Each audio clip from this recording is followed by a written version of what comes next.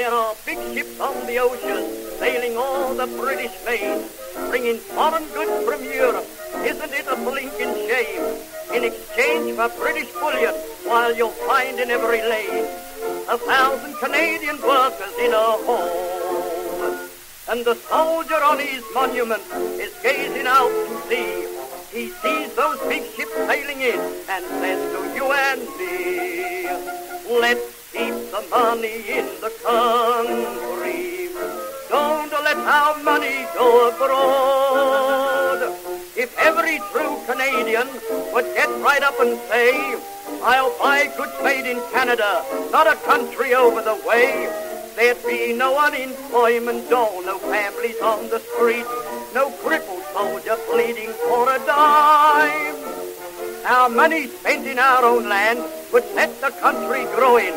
Before we knew it, we would have a future bright and glowing. Take a lesson from our neighbor and do a bit of blowing. Canada for Canadians every time.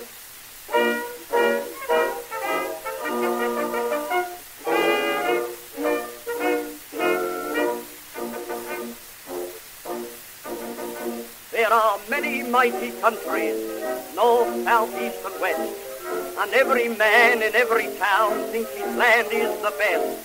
But we at home in Canada don't bother with the rest, cause we know that Canada is the best of all. But we grumble at the climate, though we'd never want to roam, and we spend our money anywhere, except right here at home. Let's keep the money in the country. Don't let our money go abroad. The stores are stocked with foreign goods. We ask them why, oh well. The people want imported lines. Canadian stuff won't sell. We keep the alien busy while our own men walk the street. Can you wonder that they go across the line? Canadian factories have to close, that's why we're feeling sore. Canadian workmen walk the street, but foreigners, they have more.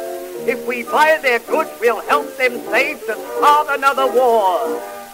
Canada for Canadians every time.